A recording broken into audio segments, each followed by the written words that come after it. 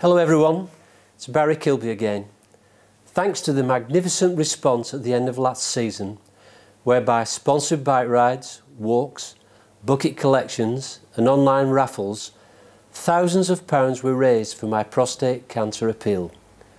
We are now ready to go for another prostate cancer testing day at Turf Moor, where literally many men's lives will be saved.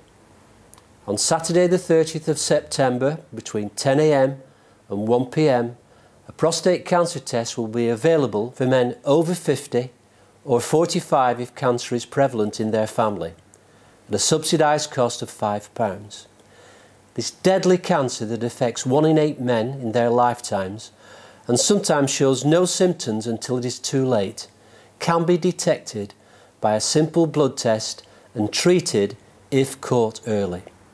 For those of you that attended the screening last year, come and take the test again and compare your previous PSA score to determine that the level has not increased and all is under control.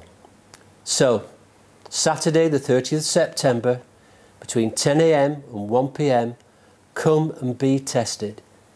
Detect early, survive longer, and you could add years to your life. Thank you.